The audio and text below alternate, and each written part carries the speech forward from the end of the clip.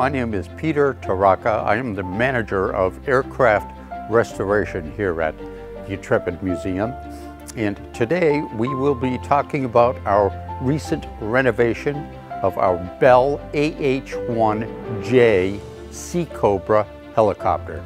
So we stripped off the previous paint job. The paint was somewhat oxidized.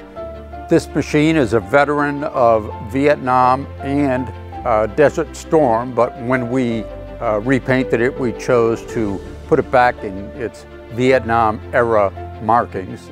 The olive drab that we chose is actually one of several that were in use at the time, but they're all slightly different.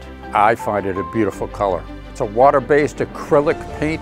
We chose it primarily because of its color fastness and its durability.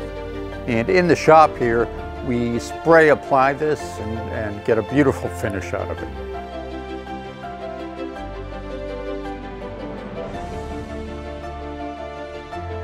For more information, visit intrepidmuseum.org.